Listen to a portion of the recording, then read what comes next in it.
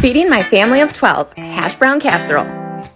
You'll need hash browns, eggs, ground pork, green bell pepper, red bell pepper, onion, evaporated milk, Italian seasoning, salt and pepper, and shredded cheddar. Brown up your ground pork. Mix up your eggs, evaporated milk, and seasonings. Dice up half an onion, half a green pepper, half a red pepper, and add those to your casserole dish with your hash browns and shredded cheddar. Stir that up and top with your egg mixture. Add some shredded cheddar to the top and bake that at 350 degrees for 1 hour. Serve with a fruit salad and yogurt. Bon appetit!